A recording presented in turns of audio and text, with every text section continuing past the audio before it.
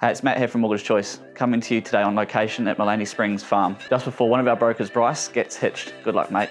Today I want to talk about credit cards and how they might affect your home loan application. What a lot of people don't understand about credit cards is that even though you might not use them or might not owe a whole amount on that card, the banks still take into consideration the full limit when they're assessing your affordability. In general, what it means, they take about 4% of the credit card limit and take that off your income every month. For example, if you have a $20,000 credit card, the bank will take off you $800 a month from your income. This means that could have an effect of around $100,000 to $130,000 in less borrowings, which makes a substantial impact when you're trying to maximise your borrowing capacity. The key thing to make sure of before applying for loans is that you don't have an unnecessary amount of limits.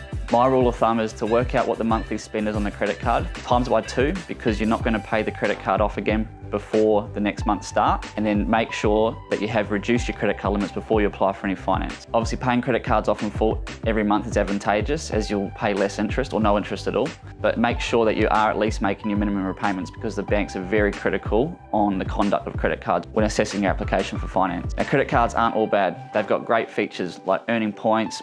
Some have complimentary insurance, purchase protection, that sort of thing. That's how we're staying here at this property. We've used points to pay for it. So there are definitely benefits from having credit cards as long as they're maintained and used properly.